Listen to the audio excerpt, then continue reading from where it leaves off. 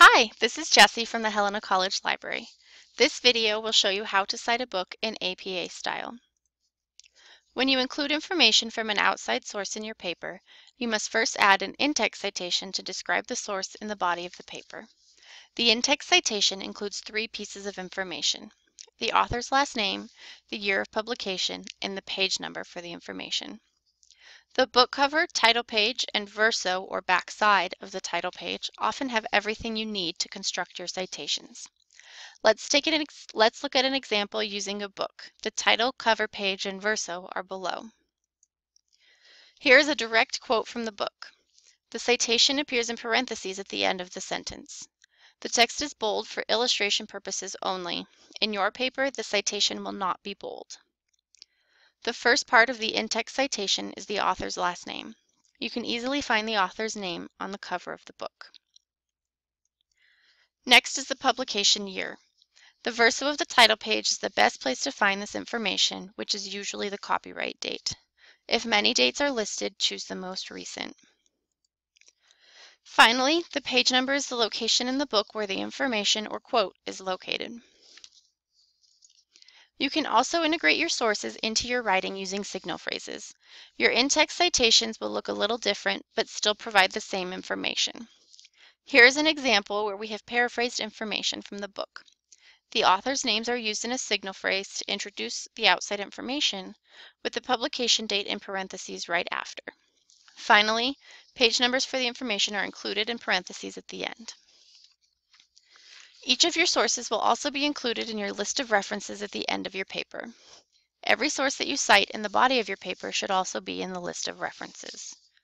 This list of references provides the full citation for each source, with enough information for a reader to find it. Again, the book cover, title page, and verso of the title page will have the information you need. Let's look at a basic citation for a book. Remember to pay careful attention to all punctuation, spacing, and formatting in the sample citations you look at and apply them to yours. The first part of a citation is the author's last name, followed by their first and sometimes middle initials. The last names should match your in-text citation, and refer to the cover of the book to find the first and middle initials. Next is the year of publication in parentheses, which will again be the same as your in-text citation. The title of the book is written in italics using sentence-style capitalization. This means you only capitalize the first word of the title and subtitle and any proper nouns. The rest of the words will be lowercase.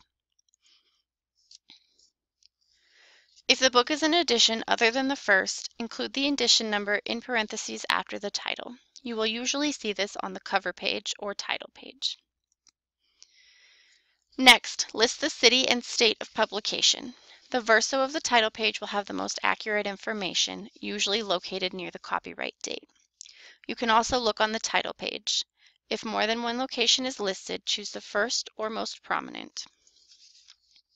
Finally, the publisher is named. This is usually found on the verso of the title page near the publication date and place. The title page may also have this information. And this is our complete citation. You'll notice the author names and year are the same for the in-text citation and the full citation. This serves to direct the reader from the information in your paper to the correct source in the list of references, so make sure they match. Your citations may look a little different depending on the book you cite. Refer to a Pocket Style Manual, pages 180 to 221, or the Purdue OWL website for more guidelines and examples. And don't hesitate to contact your Helena College Library with any questions.